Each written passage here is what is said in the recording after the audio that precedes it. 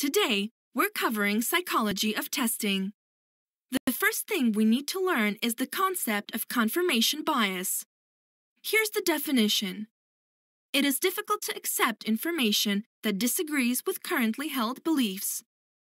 So when a human is faced with an idea that goes against what he believes, he will refuse to accept it. Our human here is a software developer, and when someone comes and tells him that his software is not functioning properly, it's difficult for him to believe that. This is nothing new. It is a common human trait to blame the bearer of bad news. In our example, the bearer of bad news is the tester, because he is going to the developer to tell him that his software is not working correctly. So how do you handle this kind of situation between the tester and the developer? The action point is, information about defects and failures should be communicated in a constructive way. So, whenever the tester finds a defect and has to tell the developer, he has to find a constructive way to communicate. He shouldn't criticize the developer, but stick to explaining what the real problem is. So now, we move on to human psychology and testing. It is the tester's job to understand how the other person feels when he tells them that their software isn't working well. In order to do that, he needs to communicate well.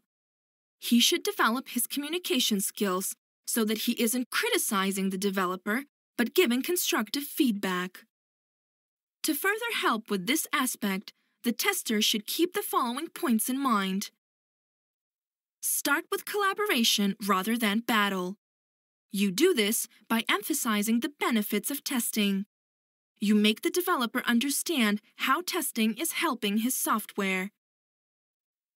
Confirm that the other person has understood what has been said and vice versa.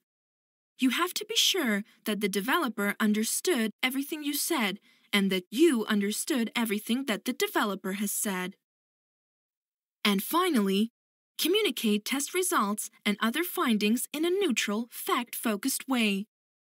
So you should have all the documents, all the test scripts, and results with you that would support your point.